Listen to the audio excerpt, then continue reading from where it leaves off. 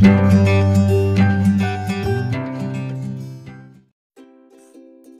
ഞാനൊരു rice recipe ആയിട്ടാണ് വന്നിട്ടുള്ളത്. അപ്പോൾ ഞാൻ ഇന്ന് ചിക്കൻ വെച്ചിട്ട് തയ്യാറാക്കിയിട്ടുള്ള ഒരു സുർബിയാൻ റൈസിൻ്റെ റെസിപ്പിയാണ് ഷെയർ ചെയ്യുന്നത്. ഈ സുർബിയാൻ റൈസ് ഒരു യമനി ഡിഷാണ്. അപ്പോൾ യമനിലെ സ്പെഷ്യൽ ഒക്കേഷൻസിലൊക്കെ അവർ തയ്യാറാക്കുന്ന ഒരു ഡിഷാണിത്. അപ്പോൾ ഇത് നമ്മുടേതായിട്ടുള്ള രീതിയിൽ നമുക്കും ഒന്ന് തയ്യാറാക്കി നോക്കാം. അപ്പോൾ വീഡിയോയിലേക്ക് പോകാം.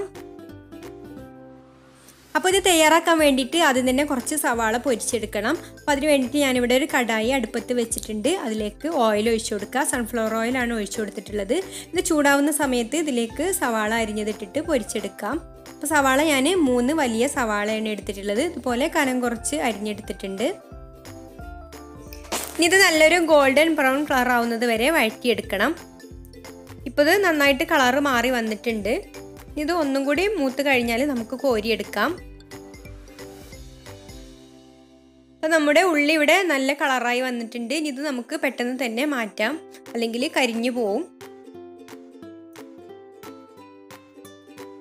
അപ്പോൾ ഉള്ളി പൊരിച്ചത് ഇവിടെ റെഡി ആയിട്ടുണ്ട്. ഇനി നമുക്ക് ചിക്കന് മാരിനേറ്റ് ചെയ്യണം. അപ്പോൾ അതിന് വേണ്ടിയിട്ട് ഞാനിവിടെ 4 പീസ് ചിക്കനാണ് എടുത്തിട്ടുള്ളത്. ഇതുപോലെ നല്ല വലുപ്പത്തിലുള്ള പീസാണ് വേണ്ടത്. ഞാൻ 2 കപ്പ് അരിയിലേക്ക് 4 പീസ് ചിക്കനാണ്, വലിയ പീസ് ചിക്കനാണ് ചേർക്കുന്നത്. പിന്നെ എന്തൊക്കെ നിങ്ങൾ എത്രയാണോ കഴിക്കുന്നത് അതിനനുസരിച്ച് എടുക്കാം. അപ്പോൾ ചിക്കന് മാരിനേറ്റ് ചെയ്യാൻ വേണ്ടിയിട്ട് ഒരു മസാല തയ്യാറാക്കണം. അപ്പോൾ അതിന് വേണ്ടിയിട്ട് ഒരു മിക്സിയുടെ ജാറിലേക്ക് നമ്മൾ നേരത്തെ പൊരിച്ച് വെച്ചിട്ടുള്ള ഉള്ളി ഇട്ട് കൊടുക്കുക.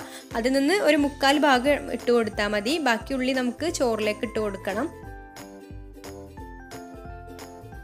പിന്നെ ഇതിലേക്ക് നല്ല കട്ട തൈരാണ് ചേർത്ത് കൊടുക്കുന്നത്. ഒട്ടും പുളിയില്ലാത്ത കട്ട തൈര് 1/2 കപ്പ് ചേർത്ത് കൊടുത്തിട്ടുണ്ട്. ഇനി ഒരു 4 വെളുത്തുള്ളിയും ഒരു ചെറിയ കഷ്ണം ഇഞ്ചിയും കൂടെ ചേർത്ത് കൊടുക്കുക. പിന്നെ പാകത്തിന് ഉപ്പ് ചേർത്ത് കൊടുക്കുക. 1/2 ടീസ്പൂൺ കുരുമുളക് പൊടി, 1 ടീസ്പൂൺ ബിരിയാണി മസാല, 1/4 ടീസ്പൂൺ മഞ്ഞൾപ്പൊടി, 1/4 ടീസ്പൂൺ മുളക് പൊടി. ഇത്രയും ചേർത്ത് കൊടുത്തിട്ട് ഇത് നന്നായിട്ടൊന്ന് അരച്ചെടുക്കണം. അപ്പോൾ ഞാനിവിടെ മിക്സിയുടെ ചെറിയ ജാറിലേക്ക് മാറ്റിയിട്ട് ആണ് അരച്ചെടുത്തത്. അപ്പോൾ വളരെ കുറച്ചേ ഉള്ളത് അരച്ചെടുക്കാനായിട്ട്. അപ്പോൾ വലിയ ജാറിലൊന്നും അരച്ചെടുക്കാനില്ല. അപ്പോൾ ഞാൻ ചെറിയ ജാറിൽ ആണ് അരച്ചെടുത്തത്. അപ്പോൾ നന്നായിട്ട് തന്നെ അരഞ്ഞ് വന്നിട്ടുണ്ട്. എന്നിട്ട് ഇതുപോലെ ചിക്കനിൽ നന്നായിട്ടൊന്ന് പുരട്ടി വെക്കണം. അപ്പോൾ ഇതുപോലെ പുരട്ടി വെച്ചത് ചിക്കന് നമുക്കൊരു അരമണിക്കൂർ കഴിഞ്ഞിട്ട് എടുക്കാം. അരമണിക്കൂർ ഇതൊന്ന് മാറ്റി വെക്കുക. ആ സമയം കൊണ്ട് ഇനി നമുക്ക് റൈസ് വേവിക്കാനായിട്ട് വെള്ളം വെച്ചിട്ടുണ്ട്. അപ്പോൾ വെള്ളത്തിന് പ്രത്യേകിച്ച് കണക്കൊന്നുമില്ല. നമ്മൾ റൈസ് ഇതിന്ന് ഊറ്റിയെടുക്കുകയാണ് ചെയ്യുന്നത്. ചോറ് വെന്തതിന് ശേഷം അത് ഊറ്റിയെടുക്കുകയാണ് ചെയ്യുന്നത്. അപ്പോൾ ഇതിലേക്ക് കുറച്ച് സ്പൈസസ് ഒക്കെ ചേർത്ത് കൊടുക്കണം. ഒരു ഉണങ്ങിയ നാരങ്ങ ചേർത്ത് കൊടുക്കുക. പിന്നെ 2 ബേ ലീഫ്, പിന്നെ ഒരു 1/2 ടീസ്പൂണ് സാജീരകം ചേർത്ത് കൊടുക്കുന്നുണ്ട്. പിന്നെ ഒരു 5 ഏലക്ക ചതക്കി എടുത്തിട്ടൊന്നുമില്ല, അതുപോലെ തന്നെയാണ് ചേർത്ത് കൊടുക്കുന്നത്. പിന്നെ ഒരു 6 ഗ്രാമ്പു എടുത്തിട്ടുണ്ട്. പിന്നെ ഒരു 2 കഷ്ണം പട്ടയും കൂടെ ഇതിലേക്ക് ചേർത്ത് കൊടുത്തിട്ട് വെള്ളം ഒന്ന് നന്നായിട്ട് തിളച്ച് വരട്ടെ. അപ്പോൾ ഈ ഡ്രൈ ലെമൺ ഞാനൊന്ന് കട്ട് ചെയ്തിട്ടുണ്ട്. അപ്പോൾ പെട്ടെന്ന് തന്നെ ഇതിൻ്റെ ഫ്ലേവർ ഇറങ്ങി വരും. പിന്നെ റൈസ് ഒട്ടിപ്പിടിക്കാതിരിക്കാൻ വേണ്ടിയിട്ട് 1 ടേബിൾ സ്പൂണ് ഓയിലും കൂടെ ഒഴിച്ചു കൊടുത്തിട്ടുണ്ട്. അപ്പോൾ അത് തിളച്ച് വരട്ടെ. തിളച്ചതിന് ശേഷം നമുക്കിതിലേക്ക് ഉപ്പ് ചേർത്ത് കൊടുക്കാം. അപ്പോൾ അത് തിളച്ച് വന്നപ്പോൾ ഈ നാരങ്ങയുടെ കളറൊക്കെ ഈ വെള്ളത്തിലേക്ക് നന്നായിട്ട് ഇറങ്ങിയിട്ടുണ്ട്. അപ്പോൾ ഈ നാരങ്ങ ഞാൻ എടുത്ത് മാറ്റുകയാണ്. അപ്പോൾ നാരങ്ങ കട്ട് ചെയ്യാതെയാണ് ഇട്ട് കൊടുത്തത് എങ്കിൽ പ്രശ്നമില്ല. കട്ട് ചെയ്തിട്ട് ഇട്ട് കൊടുക്കുകയാണെങ്കിൽ പെട്ടെന്ന് തന്നെ ഫ്ലേവർ വെള്ളത്തിലേക്ക് ഇറങ്ങും. അപ്പോൾ നമുക്കത് എടുത്ത് മാറ്റാം. ഇപ്പോൾ വെള്ളം നന്നായിട്ട് തിളച്ച് വന്നിട്ടുണ്ട്. ഇതിലേക്ക് പാകത്തിന് ഉപ്പ് ചേർത്ത് കൊടുക്കുക. അപ്പോൾ അരിയിൽ പിടിക്കാനുള്ള ഉപ്പ് ചേർത്ത് കൊടുക്കണം. ഇനി ഇതിലേക്ക് അരി ചേർത്ത് കൊടുക്കണം. ഞാൻ ബസ്മതി റൈസ് നന്നായിട്ട് കഴുകിയതിന് ശേഷം അരമണിക്കൂർ കുതിർത്ത് ഊറ്റി വെച്ചിട്ടുള്ള റൈസാണിത്. ഇത് ഇതിലേക്ക് ചേർത്ത് കൊടുക്കാം.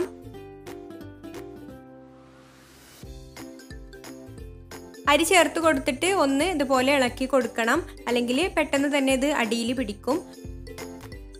ഇനി ഇത് ഒരുപാട് വെന്ത് കുഴഞ്ഞു പോവരുത്.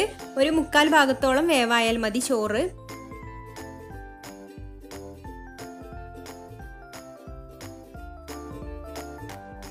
അപ്പോൾ ഇതിവിടെ വെന്ത് വന്നിട്ടുണ്ട്. ഇനി നമുക്കിത് ഊറ്റിയെടുക്കാം. ഇപ്പോൾ ഇതുപോലെ ഒരു അരിപ്പയിലേക്ക് ഞാനിത് ഊറ്റിയെടുക്കുകയാണ്.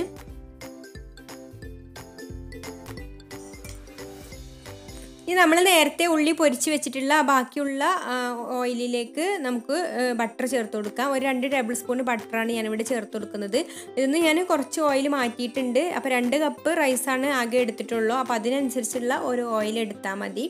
അപ്പോൾ കൂടുതലായിട്ടുണ്ടെങ്കിൽ മാറ്റാം. ഇനി ബട്ടറിന് പകരം വേണമെങ്കിൽ നെയ്യും ചേർത്ത് കൊടുക്കാം കേട്ടോ. അപ്പോൾ നെയ്യിൻ്റെ ഒരു ഫ്ലേവർ ഉണ്ടാവും. ഇതിലേക്ക് ഇനി അണ്ടിപ്പരിപ്പ് ഇട്ടിട്ട് ഒന്ന് മൂപ്പിച്ചെടുക്കണം. ബദാമോ പിസ്തയൊക്കെ ഉണ്ടെങ്കിൽ അതും കൂടി ചേർത്ത് കൊടുക്കാം. അപ്പോൾ ഞാനിപ്പോൾ ഇവിടെ അണ്ടിപ്പരിപ്പ് മാത്രമാണ് എടുത്തിട്ടുള്ളത്. ഇനി ഇതൊന്ന് നന്നായിട്ട് മൂത്ത് വരട്ടെ. അപ്പോൾ അണ്ടിപ്പരിപ്പൊക്കെ ഇവിടെ നല്ലൊരു ഗോൾഡൻ കളറായി വന്നിട്ടുണ്ട്. ഇനി ഇത് ബട്ടറിൽ നിന്ന് കോരിയെടുക്കാം. അപ്പോൾ നല്ലൊരു ബട്ടറിൻ്റെ ടേസ്റ്റും കൂടെ ഉണ്ടാവും ഇതിന്. ഇതിലേക്ക് നമ്മൾ മാരിനേറ്റ് ചെയ്ത് വെച്ചിട്ടുള്ള ചിക്കൻ്റെ പീസ് ഇട്ട് കൊടുക്കുക. ചിക്കൻ്റെ പീസ് ഇട്ടതിന് ശേഷം ഒരു മീഡിയം ഫ്ലെയിമിൽ ഇട്ടിട്ട് വേണം ഇത് വേവിച്ചെടുക്കാൻ. കാരണം ഇത് വലിയ പീസായതുകൊണ്ട് വളരെ സാവധാനം വെച്ചിട്ട് വേണം വേവിച്ചെടുക്കാൻ. അപ്പോൾ ഇതുപോലെ അടച്ച് വെച്ചിട്ടാണ് ഞാൻ വേവിച്ചെടുക്കുന്നത്. ഇതിലേക്ക് ഒരു വലിയ ഉരുളക്കിഴങ്ങ് ഇതുപോലെ പീസാക്കിയതും കൂടെ ഇട്ട് കൊടുക്കുക.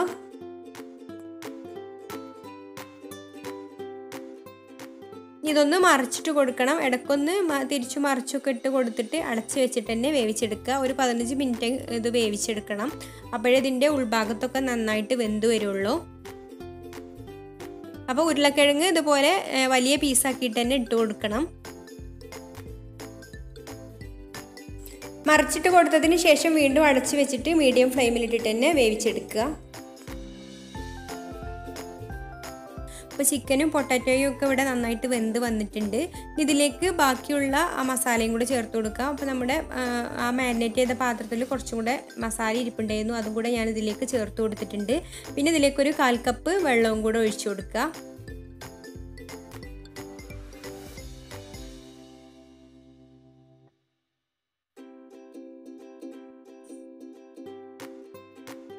ഇനി ഇതിൻ്റെ മുകളിലേക്ക് നമ്മൾ വേവിച്ച് വെച്ചിട്ടുള്ള ചോറിട്ട് കൊടുക്കാം.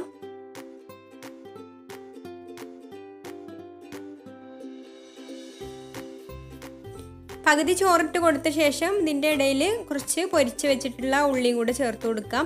എന്നിട്ട് ബാക്കിയുള്ള ചോറും കൂടെ ഇട്ട് കൊടുക്കാം. എന്നിട്ട് അതിൻ്റെ മുകളിലായിട്ട് നമ്മൾ പൊരിച്ച് വെച്ചിട്ടുള്ള കാഷ്യൂനട്ടും ഉള്ളിയും കൂടെ ഇട്ട് കൊടുക്കാം. കുറച്ച് ഉള്ളി ഗാർണിഷ് ചെയ്യാൻ വേണ്ടിയിട്ട് മാറ്റി വെച്ചിട്ടുണ്ട്. ബാക്കിയുള്ളതെല്ലാം ഇതിൻ്റെ മുകളിലായിട്ട് ഇതുപോലെ ഇട്ട് കൊടുക്കാം. പിന്നെ കളറിന് വേണ്ടിയിട്ട് ഞാൻ കുറച്ച് ഒരു 1/4 ടീസ്പൂൺ മഞ്ഞൾപ്പൊടി 2 ടേബിൾ സ്പൂൺ വെള്ളത്തിൽ ഇതുപോലെ ഒന്ന് മിക്സ് ചെയ്ത് കൊടുത്തതിന് ശേഷം ചോറിൻ്റെ മുകളിലായിട്ട് ഇതുപോലെ ഒന്ന് ഒഴിച്ചു കൊടുക്കുകയാണ്. ഇനി മഞ്ഞൾപ്പൊടി അല്ലെങ്കിൽ കുങ്കുമം ഉണ്ടെങ്കിൽ അത് കുതിർത്തതിന് ശേഷം ആ വെള്ളം ഒഴിച്ചു കൊടുത്താൽ മതി. പാലിലോ വെള്ളത്തിലോ എന്തിലെങ്കിലും കുങ്കുമം കുതിർത്തിട്ട് ഇതുപോലെ ഒഴിച്ചു കൊടുത്താൽ മതി. ഇനി അടച്ച് വെച്ചിട്ട് ഒരു 10 മിനിറ്റ് ലോ ഫ്ലെയിമിലിട്ട് വെക്കുക. ഇതിൻ്റെ മുകളിൽ ഞാൻ ആവി ഒട്ടും പുറത്തേക്ക് പോകാതിരിക്കാൻ വേണ്ടി ഒരു വെയിറ്റും കൂടെ വെച്ച് കൊടുക്കുന്നുണ്ട് ഇതുപോലെ. അപ്പോൾ നമുക്ക് 10 മിനിറ്റിന് ശേഷം ഇതൊന്ന് തുറന്ന് നോക്കാം. എന്നിട്ട് ഒന്ന് മിക്സ് ചെയ്തതിന് ശേഷം പിന്നെ ഒരു 5 മിനിറ്റും കൂടി വെച്ചാൽ നമ്മുടെ ചോറ് റെഡിയായി കിട്ടും. അപ്പോൾ 10 മിനിറ്റ് കഴിഞ്ഞിട്ടുണ്ട്. ഞാനിതൊന്ന് തുറന്ന് നോക്കട്ടെ. ഇപ്പോൾ ദാ ആവിയൊക്കെ നന്നായിട്ട് വന്നിട്ടുണ്ട്. ഇനി ഇതൊന്ന് മിക്സ് ചെയ്തതിന് ശേഷം വീണ്ടും ഒന്നും കൂടെ അടച്ച് വെക്കാം. ഇതുപോലെ നന്നായിട്ട് ചോറും മസാലയൊക്കെ ഒന്ന് മിക്സ് ചെയ്ത് കൊടുക്കുക. അപ്പോൾ ചോറ് തിളപ്പിച്ചൂറ്റിയതായതുകൊണ്ട് ഒട്ടും ഉടഞ്ഞു പോകുന്നില്ല. അപ്പോൾ ഇതുപോലെ മിക്സ് ചെയ്ത് കൊടുത്തതിന് ശേഷം വീണ്ടും ഒന്നും കൂടെ ഞാൻ അടച്ചു വെക്കുകയാണ്. അപ്പോൾ ഒന്ന് ആവിയൊക്കെ ഇതിൻ്റെ ഉള്ളിൽ നന്നായിട്ട് ഇരിക്കാൻ വേണ്ടിയിട്ട് ചോറൊക്കെ നന്നായിട്ടൊന്ന് പ്രസ് ചെയ്ത് കൊടുത്തതിന് ശേഷം അടച്ചു വെക്കുക. അപ്പോൾ ഇതിൻ്റെ ഉള്ളിൽ നല്ലൊരു സ്മെല്ലും കൂടി ഉണ്ടാവും. ആ ബട്ടറിൻ്റെ ഒക്കെ സ്മെല്ല് നന്നായിട്ട് ഇതിൻ്റെ ഉള്ളിലിരിക്കും പിന്നെ നമ്മൾ തുറക്കുന്ന സമയത്ത്. എന്നിട്ട് ഇതുപോലെ ആവി പുറത്തേക്ക് പോകാതിരിക്കാൻ വേണ്ടി വെയിറ്റും കൂടെ വെച്ച് കൊടുത്തിട്ടുണ്ട്. അതുപോലെ ലോ ഫ്ലെയിമിൽ 5 മിനിറ്റ് വെച്ചതിന് ശേഷം തുറന്ന് നോക്കിയപ്പോൾ നല്ല സ്മെല്ല് വരുന്നുണ്ട് ഇപ്പോൾ ചോറിൻ്റെ. അപ്പോൾ ആവിയൊക്കെ ഇതിൻ്റെ ഉള്ളിൽ ഇരുന്നിട്ട് നല്ല ബട്ടറിൻ്റെയും അതുപോലെ ആ മസാലയുടെ ഒക്കെ സ്മെല്ല് നന്നായിട്ട് വരുന്നുണ്ട്. അപ്പോൾ ഞാൻ ഫ്ലെയിം ഓഫാക്കിയിട്ടുണ്ട്. ഇനി സെർവിങ് പ്ലേറ്റിലേക്ക് മാറ്റിയ ശേഷം ഇതിൻ്റെ മുകളിലായിട്ട് നമ്മൾ പൊരിച്ച് വെച്ചിട്ടുള്ള ഉള്ളിയും നട്ട്സൊക്കെ ഇട്ട് കൊടുത്തിട്ട് ഗാർണിഷ് ചെയ്യാം. അപ്പോൾ എല്ലാവർക്കും റെസിപ്പി ഇഷ്ടമായിട്ടുണ്ടാവുമെന്ന് വിചാരിക്കുന്നു. നല്ല ടേസ്റ്റി ആയിട്ടുള്ള ഒരു റൈസാണിത്. അപ്പോൾ എല്ലാവരും തയ്യാറാക്കി നോക്കിയിട്ട് ഫീഡ്ബാക്കൊക്കെ അറിയിക്കണം. അപ്പോൾ ഇഷ്ടമായിട്ടുണ്ടെങ്കിൽ ലൈക്ക് ചെയ്യാനും ഷെയർ ചെയ്യാനും മറക്കരുത്.